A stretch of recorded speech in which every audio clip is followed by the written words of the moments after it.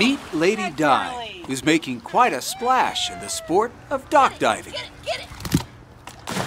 Life wasn't always this good for this 2-year-old American bully. She'd spent most of her life tied to a tree. Lori Alberti rescued the dog a little over a year ago, right in the nick of time. And she was going to be euthanized that day. She was a mess. She was almost catatonic. She just was recovering from a severe infection on her skin from laying in feces and urine, and she was terrified. She was terrified of everything, everybody. But Lori found a way to connect with the canine, introducing her to dock diving, where dogs take to the air, jumping for distance into the pool.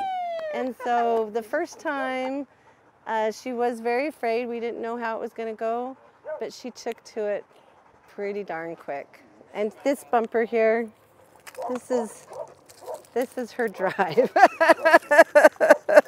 She's a completely different dog. I told her on one of the very first days I met her that someday we would be best friends. And it took months and months and months of doing fun things and introducing them to new sports, and we are finally best friends. I love it.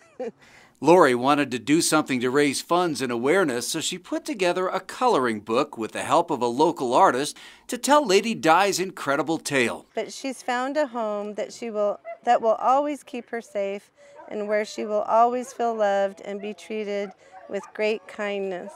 It's a story that has a happy ending.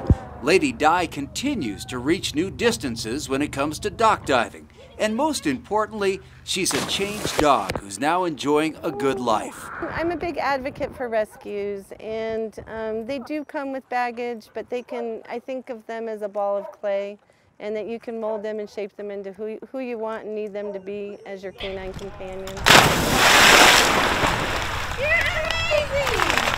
In Billings, Russ Riesinger, MTN News.